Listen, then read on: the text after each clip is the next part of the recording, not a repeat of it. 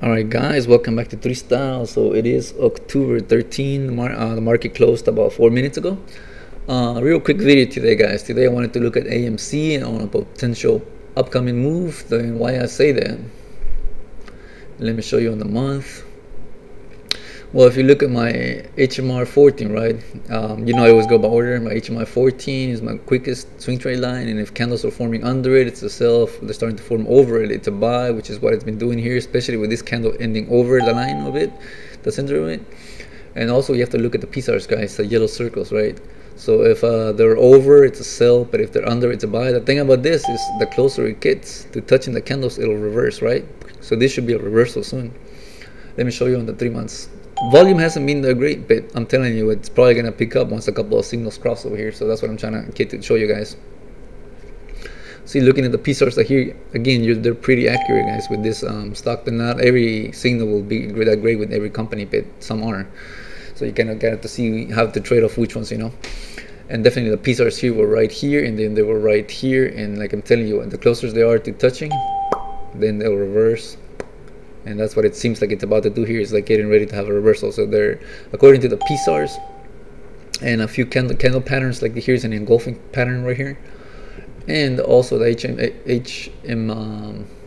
HMA 14 line, it should have a little run up and coming, guys. Looking at the MACD also, you see the Christogram here was mostly negative, right? And then it went up positive over here, and then back to a negative level, and now it's creeping up to a positive level. In 1 or 2 days this is going to be positive also, guys. The histogram lines also. So the RSI is at a normal place, so nothing to worry about there, nothing to talk about there really. Let's look at the 6 months, and the 6 months will focus on the SMA 21, which is a more traditional trading line, right?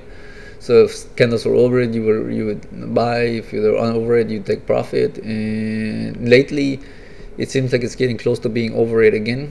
And that might be the biggest signal coming up in like a few days, when here it is, the white line, when the candles finally meet it and cross it. That might be when another run might come.